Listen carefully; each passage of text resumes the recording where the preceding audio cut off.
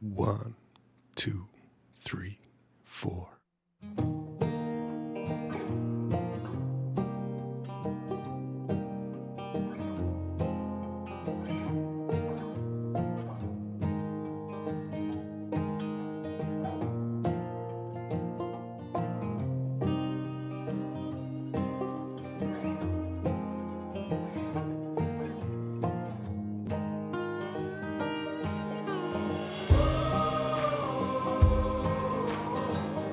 The road we choose leads us to our destination, built upon the photographs and memories shared along the way.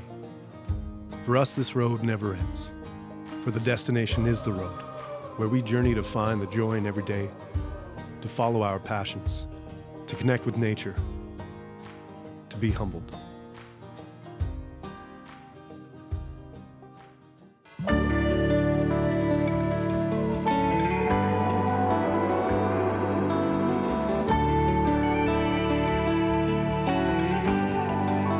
You can think you know so much about a place from a book or a conversation or whatever, but not until you get down in the water, in the forest, on the riverbank, that reveals what you have and what you have to lose. Because without that knowledge of that place and that moment in time, you can't know what there is to protect. To tell our story, we've put together a crew comprised of a geologist, an ecologist, fishing guides, and all-around like-minded friends. Together we'll set off into the remote backcountry of the beautiful Canadian Rockies of Alberta.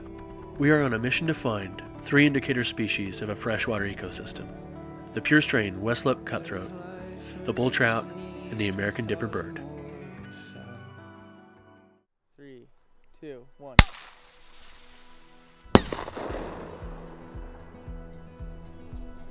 Boom! Oh my god. That thing is intense. The first leg of our journey is Landslide Lake. This beautiful section of the Canadian Rockies has many glacial lakes, but thanks to our heli guide, Ralph at Rockies Heli, and his vast knowledge of the area, he's positive we'll find what we're after here.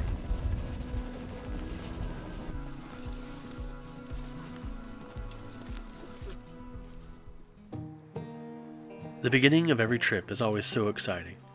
Setting up camp, unpacking the gear, eating too many of the snacks that you meant to last the whole trip. The anxiety builds as you just want to get outside and explore. On a really basic level, if you're even driving in a car or hiking by a river and you see the trees and the plants growing right at the water's edge, that pretty much tells you that that river isn't dammed upstream, isn't being impacted. Its flow is more or less natural. And that really sets the stage for some really cool insects and fishes that will really let you know quickly whether or not you're in a healthy system.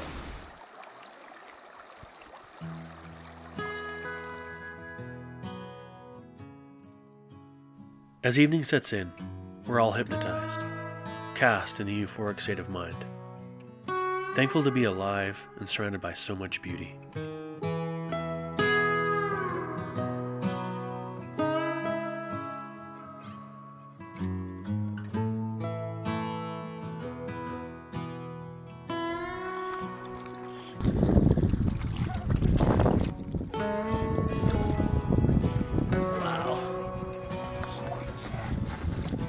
Check that out.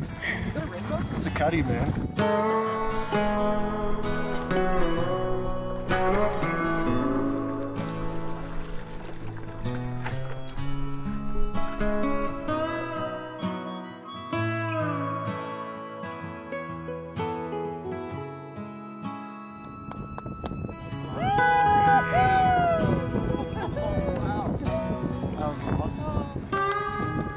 Been here way too long,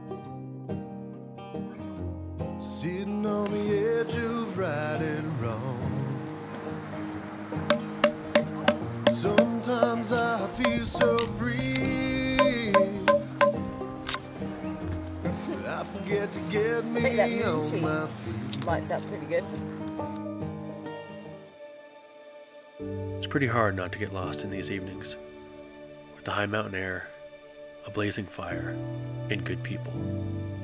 It's an escape from the crazy everyday and the immersion into nature that we were seeking. It's truly humbling.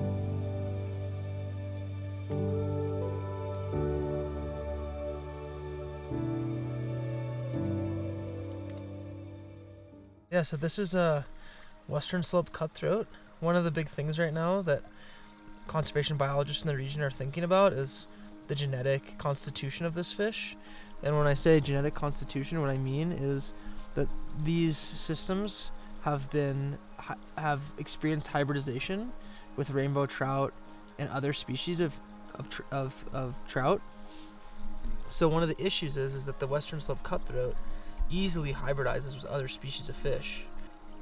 Something that is in discussion right now is, you know, if this fish has 80% pure genes, should we consider it a threatened and unique and rare species, being a western slope cutthroat? Or is that 80% maybe suggests that it's not pure enough? So then it comes the question of a baseline. How do we hope to preserve this species? Do we hope to, you know, eradicate anything that might not be pure stock? Or do we want to set some standard?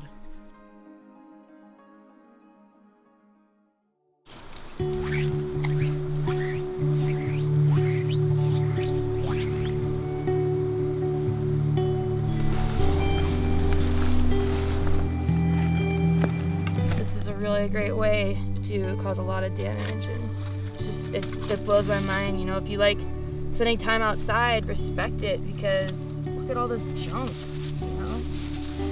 It's not gonna go away by itself.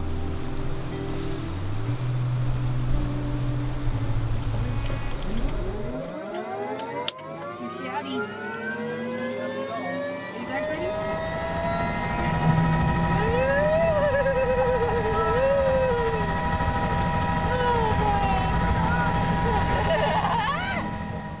Following our success at Landslide, we were off to fish the beautiful Ram River.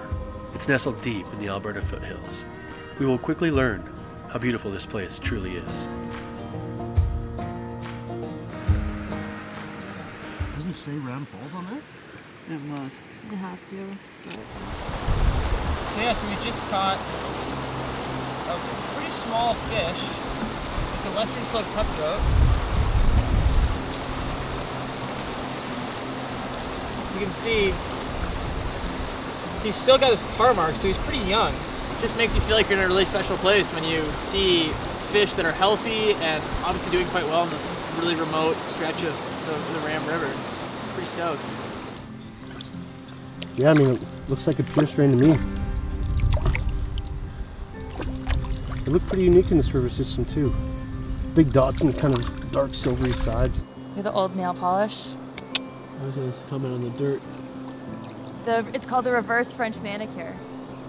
I wear it all the time. How many did I catch? Lots. Alright, good luck. Have fun. It didn't take long before we were all lost in the moment. Everyone enjoying the world their own way. These are the moments we live for, the moments we came to find, to escape it all and exist in the now.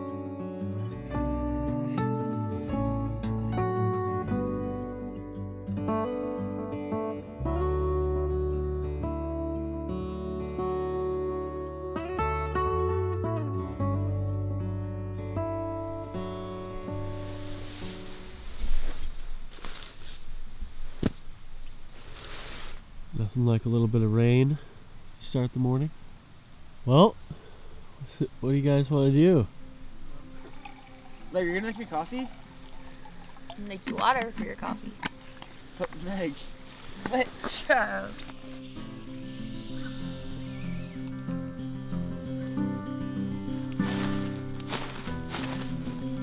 Yesterday we got dropped off by the helicopter and I found a rock just full of fossils. It just puts in perspective of how lucky I am to be able to look back into the past.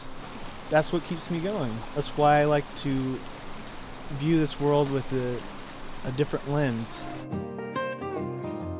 For everything that we believe. Next, we are going deeper into Alberta. We're headed for a remote corner in Banff National Park. Stoked that we locked in on the West Slope Cutthroat and excited for more.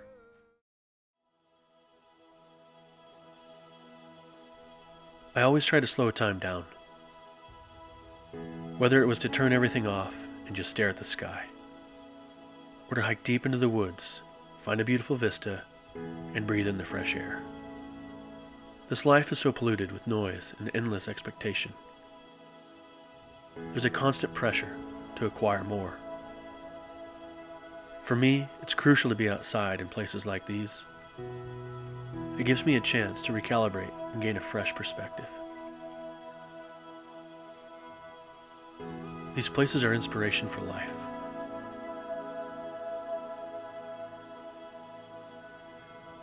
And fuel for the soul.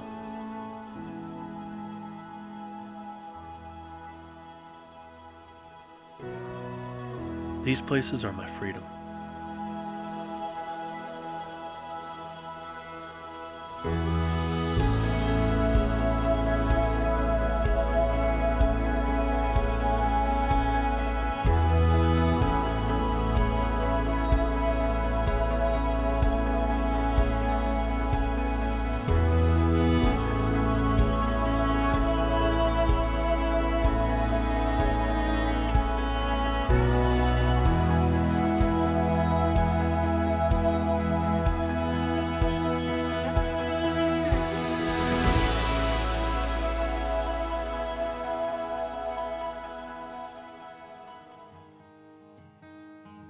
With the heli getting us as far as it was allowed to go and having 5 miles to trek, we thought it wise to call a few good friends and local southern Alberta fishing guides to help pack in the extra gear needed to explore the area.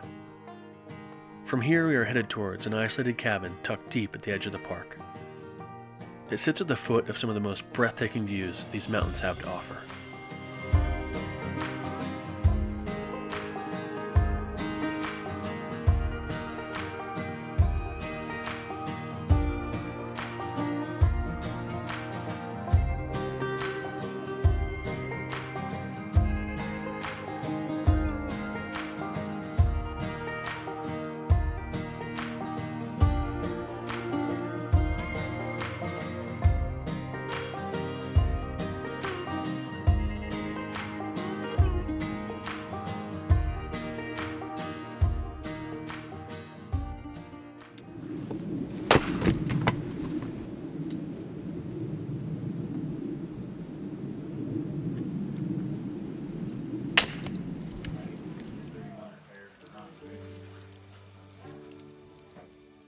That's probably one of the things I love most about fishing, is that it's just thick with nostalgia.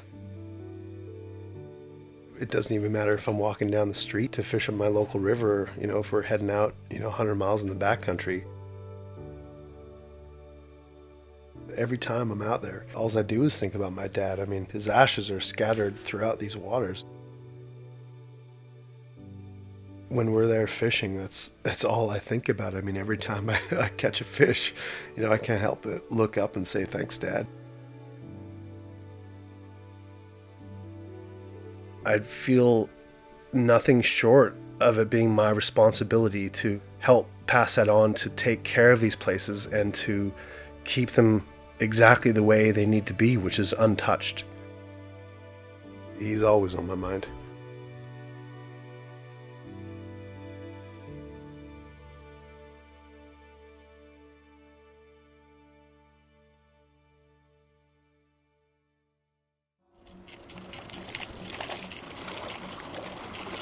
Show me the money, honey.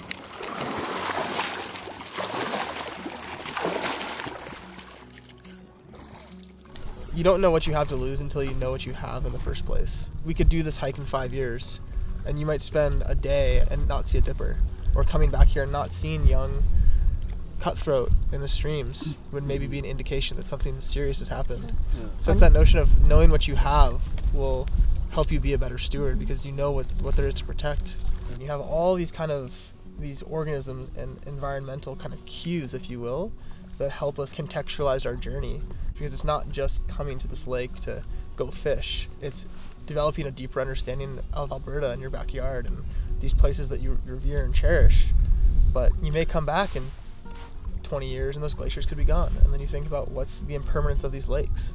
I think we're all gonna walk away from this experience having a deeper understanding of these places we love and deeper understanding of how our planet's changing.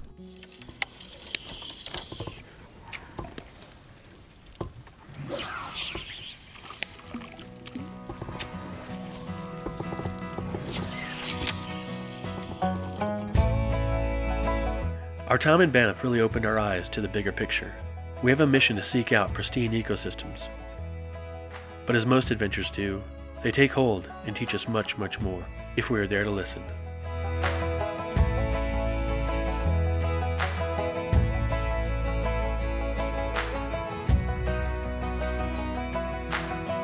As we head back, I can sense change.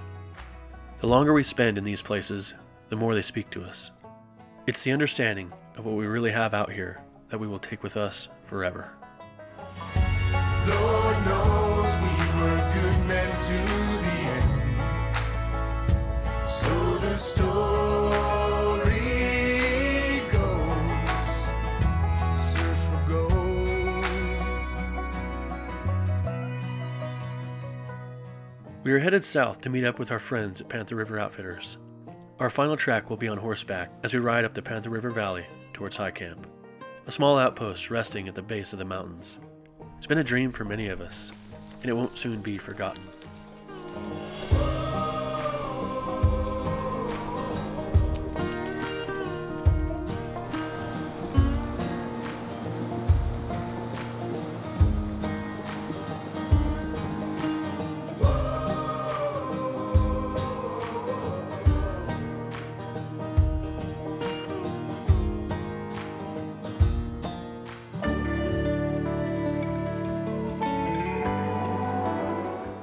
We waste no time in our new playground. The bull trout are plentiful, but small. While hoping a monster shows his face, signs of the American Dipper steal the show. I saw a pair, and I'm looking at this cliffside, and my years of experience studying this bird tells me this is where they'd be nesting. You can look down and look for their poop, follow the crumb trail. Boom. And there's the nest. It tells me that this area is relatively pristine. It tells me that anytime you have a top predator, whether it's a wolf, a lion in Africa, or an owl, that top predator, its presence indicates that the bottom of that food pyramid, that food web is relatively intact. So one of the amazing things is that we've been riding through this landscape and we're looking for pools and we're looking for good bull trout habitat. But the one thing you can see from afar is that little dipper, flying close to the water upstream. And dippers and trout pretty much have the same diet, stoneflies, mayflies, caddisflies. So from afar, a great way to, indicate that there might be trout there is if you see that dipper. Because the dipper is telling you there's good food, there's good habitat, and more than likely there's a trout. So what better way to sight fish from a horse, horse's back. So. Yes, exactly. Good fun, brother. Oh, awesome. It's so good. We were still in search of that monster bull trout, the last of our species on the list. The truth, however, was as long as we were in this beautiful place with friends, nothing else mattered.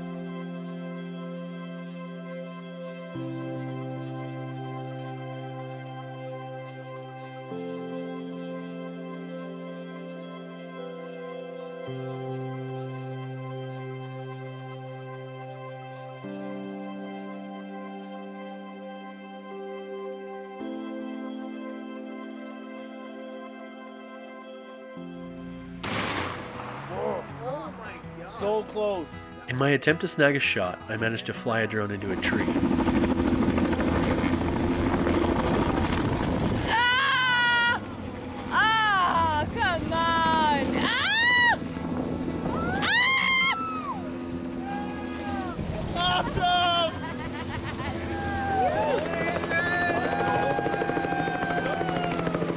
Do a little dance, Davis, come on! The following day was our last chance to find that monster bull trout, and it just so happened we did.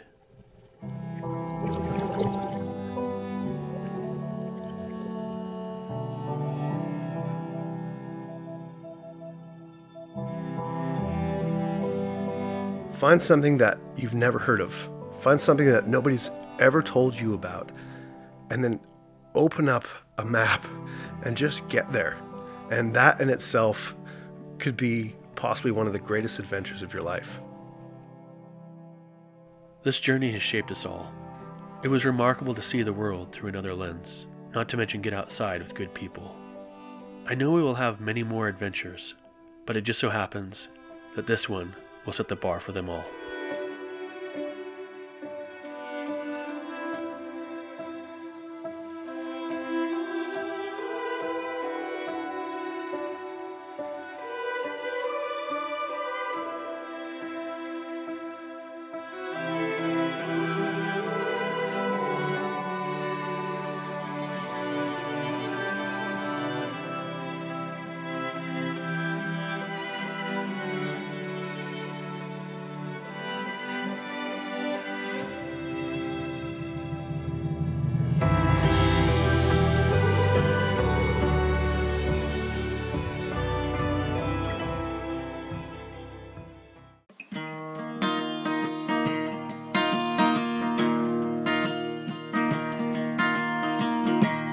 Been here way too long, sitting on the edge of right and wrong. Sometimes I feel so free, but I forget to get me on my feet. I remember what you done, wisdom to your second son. Responsibility, everything that we